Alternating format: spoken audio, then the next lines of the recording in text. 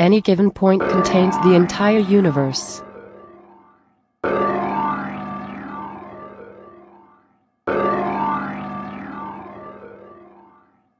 And the universe is a point anywhere.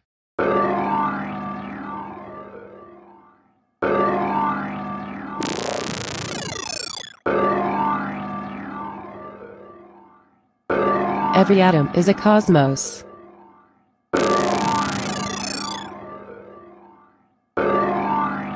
The more you zoom in, the more you are zooming out.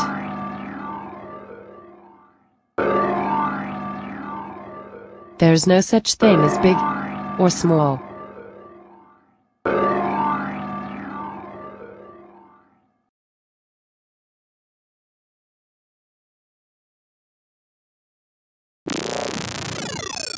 There's no such thing as life or death. There's no such thing as important or unimportant.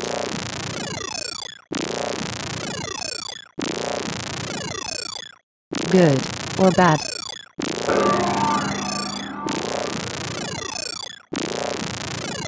Empty or full.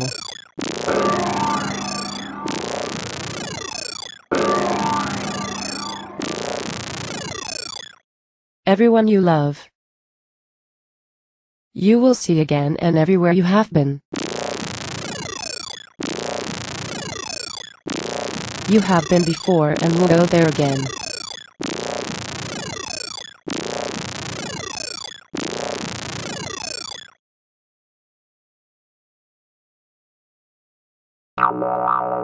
Inside particles of dog shit? Or on the helix of the DNA of a flower?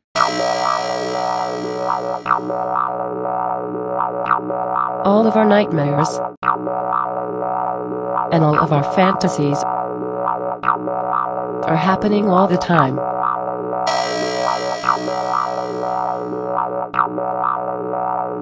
Everywhere. Forever.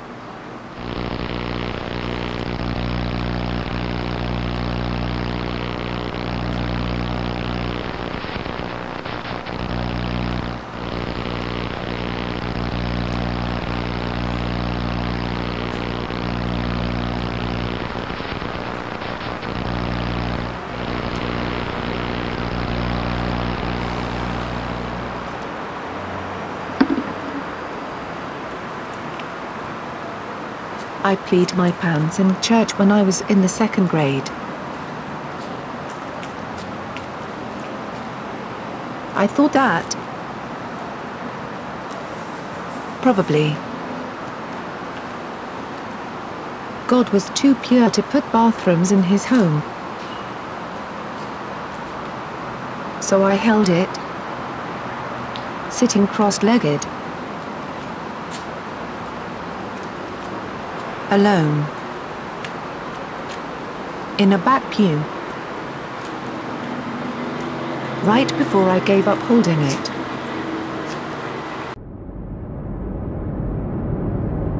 I had a fantasy about being 2 inches tall.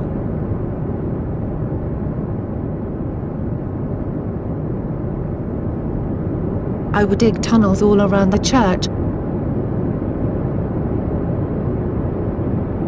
creating a solitary, vast, labyrinthal fort. There would be a spot where I could play miniature video games, a spot where I would go swimming through tubes, a room for making wild drawings, and a maze of tunnels to explore and walk through all day. When I would come out of the tunnels and into the vastness of the church,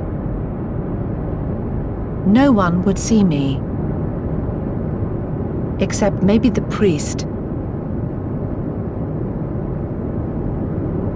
giving me a reassuring wink, and I would enjoy the beauty of the shiny pews, the giant marble altar with the giant people gathered around it. As soon as there was danger, I would slip back into one of my tunnels. It was while thinking about these things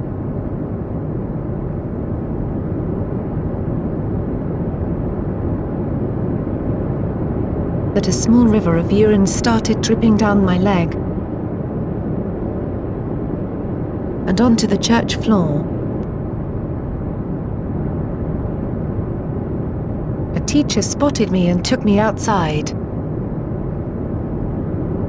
It was a nice day and I was excited to go home and see my mom.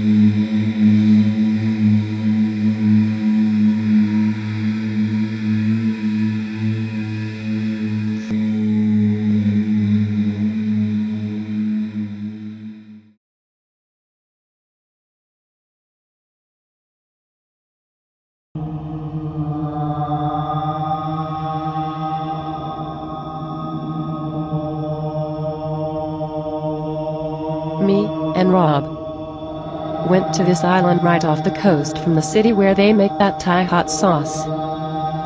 There were thousands of rusted boats and lots of trash in the harbor. On the island, though, was a beautiful temple, and they let us stay overnight. A nun, who had studied at Thammasat University and spoke good English, showed us around. The last place she took us to was a small, concrete room with a rotting dead body laying on the floor. The nun said, "This is where you meditate to overcome fear of death," she said. This was my mother.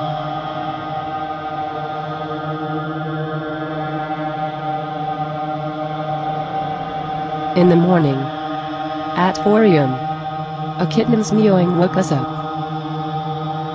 We thought that maybe that kitten was the abbot of the temple in feline form, telling us to get up. We put on white robes and went down into a dark cave with the other monks. There was a lot of sitting and standing and singing, just like church. Later, we rented a moped and drove around the island. The other side was full of trash and flies and run-down shacks.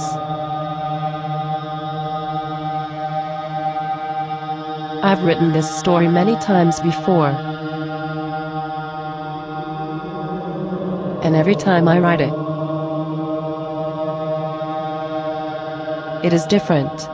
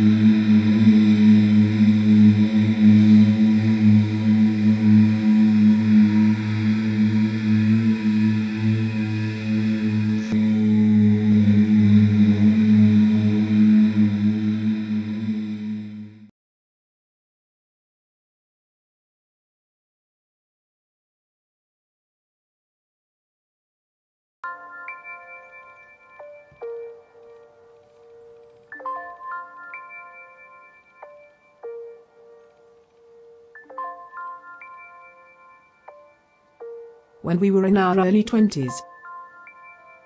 Our friend Spanky moved into his dead grandma's house, and we used to party there a lot. It was cold, falling apart, and no one made any repairs or bothered to update any of the old furniture.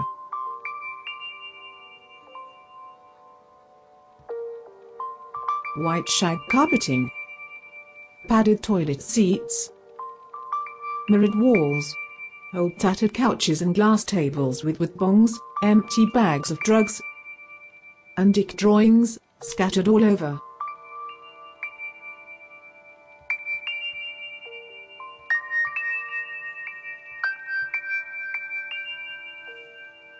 One winter night, after a party had ended, me and Dave were talking about our ancestors when a strange light circled us, and we became possessed by the spirits of the house's previous inhabitants.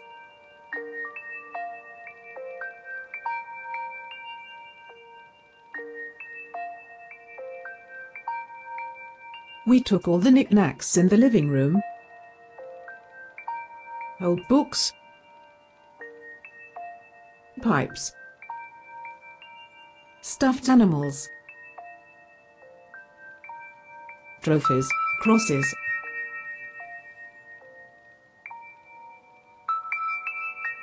cigarette packs and beer cans, and placed them on a mantel above a boarded-up fireplace in the basement. We worked quietly for about an hour, lining everything up symmetrically and by size and color.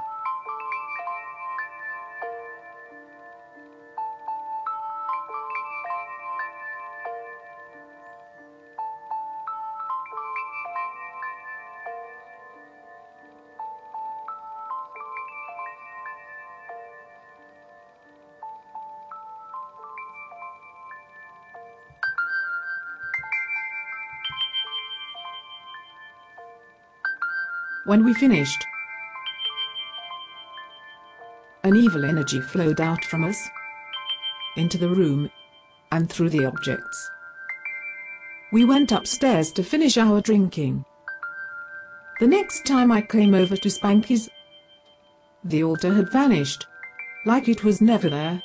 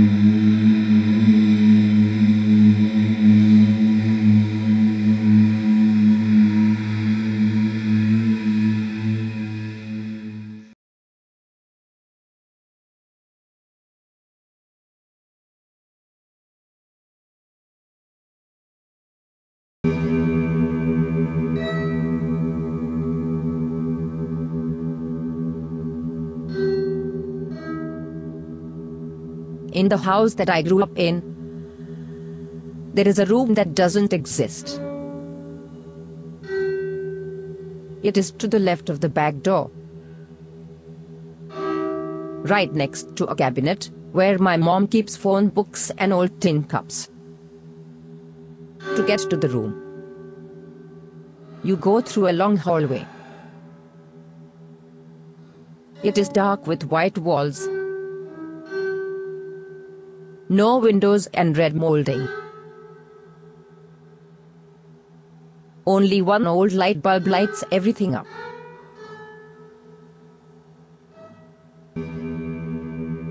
Inside are dusty paintings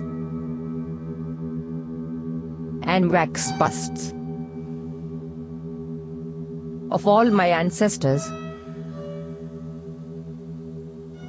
There are images of disheveled hunters in a winter forest. Peasants drinking beer after a harvest. Sailors vomiting off the deck of an old ship. Sneering slave owners and sad farmers. A man playing a large drum. And a woman playing the piano.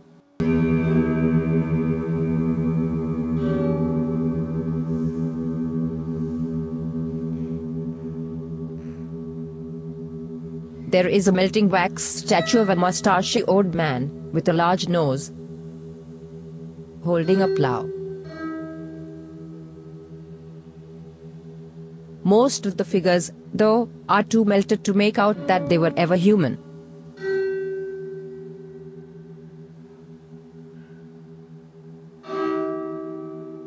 They are large, multicolored blobs of wax dripping off of their plinths.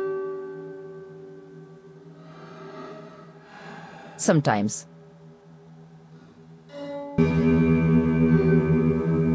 I go into this room when no one else is at home.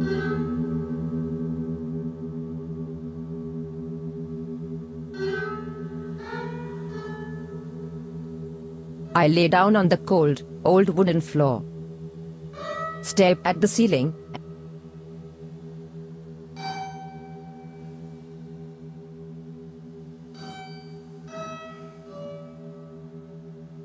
and think about nothing in particular.